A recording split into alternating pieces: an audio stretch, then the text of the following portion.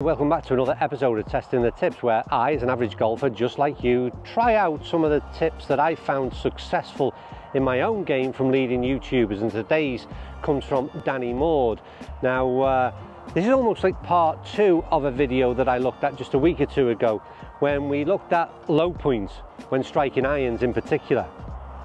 Hugely important, and if you've not seen that video, then I suggest you hop back and just take a look, because it was an element in my game when my irons aren't going too good. I tend to find that my low point is not where it should be, and without me going into detail about that, make sure you go and check out that other video. Today there was a second part to Danny's video which I felt just was too much for me to take in one episode, so I've split it into two. So go back and watch part one, understand how low point has such an impact.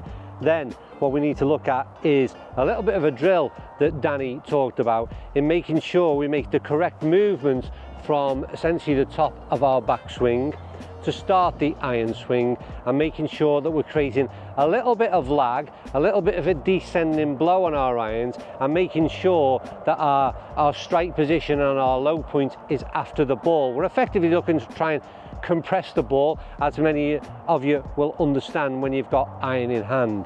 Easier said than done, and if you're like me, if you thin it, if you fat it, or not every other thing that you can go wrong with an iron in hand, then controlling low point can have a huge impact on success or failure.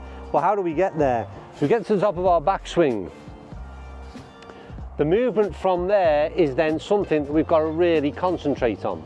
And for that, I'm just going to change into this position you can see down the line. Now, I have a really bad habit of, well, casting the club, which is sort of moving out when I start my downswing, which can produce something that means that I'm swinging very much across the club, the ball rather, and produces predominantly a fade, but I can also shut the club face down and make sure that I pull one over to the left as well. So it's really important to me that when my game starts to go, this is an element I have to concentrate on, and something I've been working on a lot is trying to make sure that when I get to here, that my movement isn't out and I'm not throwing myself at the golf ball.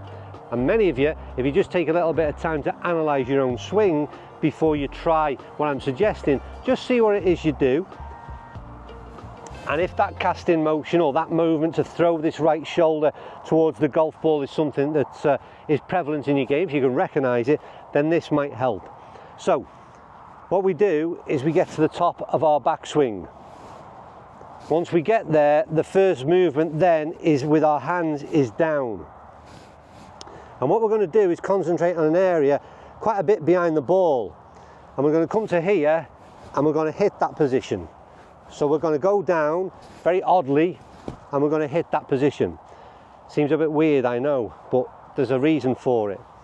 What it starts to produce is you start the first motion with a little bit of pressure down towards the floor.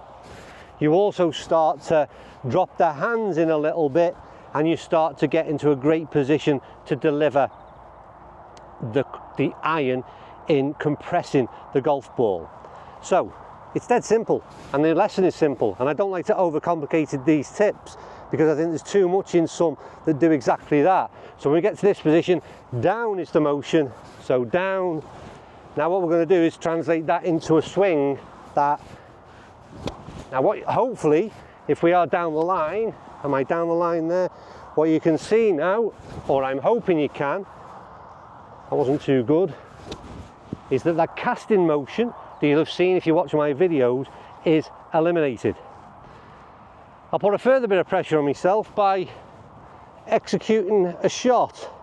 So, down, down.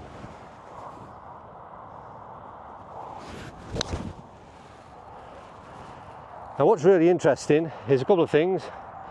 Well, we're on the green, that was an 8 iron for those of you who are interested. Felt superb, felt as though I compressed the iron. I can see my contact between ball and turf, or club and turf, was after striking the ball. That's that important low point element.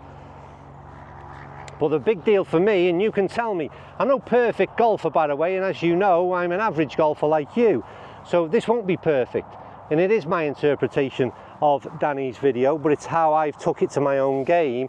But what you're hopefully seeing is by me making that downward motion, it eradicates the cast.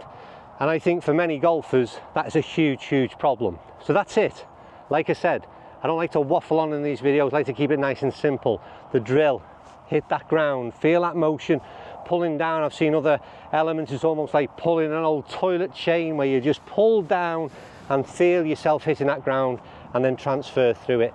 And trust me, that coupled with the controlling of the low point, which might mean you need to watch another video, will improve your irons.